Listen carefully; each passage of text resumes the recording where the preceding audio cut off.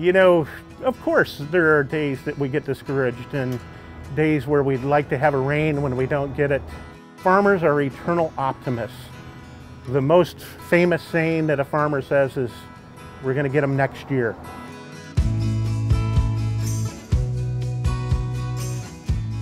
Hi, I'm Farmer Lee Jones from the Chef's Garden.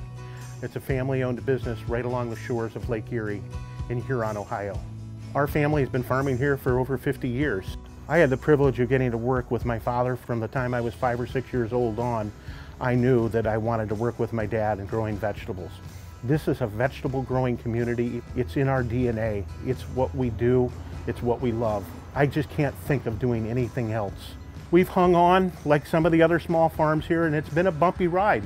And certainly March and the COVID pandemic has certainly created some interesting developments for all of us. It's a tough one.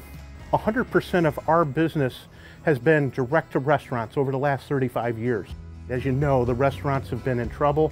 Many of them closed. And we hurt and feel for all of those workers and servers and chefs and owners. There's been a ripple down effect to us and our team here on the farm as well.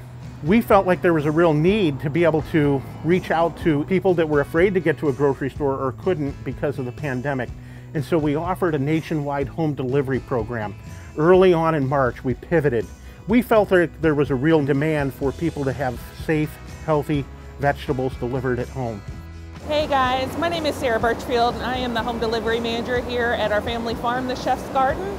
This is actually my favorite box because we are a seasonal farm. So we take our cues from nature on the availability that's going to be in the box. So currently we do have lettuce, toy box tomatoes, bell peppers, our mixed carrots, baby cauliflower, and one of my favorite, arrowhead cabbage. But the home delivery, it did start off by us sending them out to our chefs, because those are our friends and extended family to us, and told them that we were starting this program, and they shared that information with their customers and with their friends, and it really kind of took off. This past summer, we've had a great time changing the boxes, coming up with new ideas, working with chefs all over the world to collaborate with them as well and have some specialty boxes. I think it's that kind of explorative, creative thought process that helps us to be able to keep going at a difficult time. As horrible as this whole situation is, we've got to look for those silver linings in it.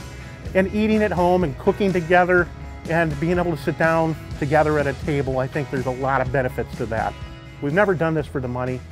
We love growing good vegetables. You know, if you help enough other folks around, good things will come for you. And that's just sort of a philosophy we've always lived by. And I just think we carry that on our heart and on our sleeve every day on the farm.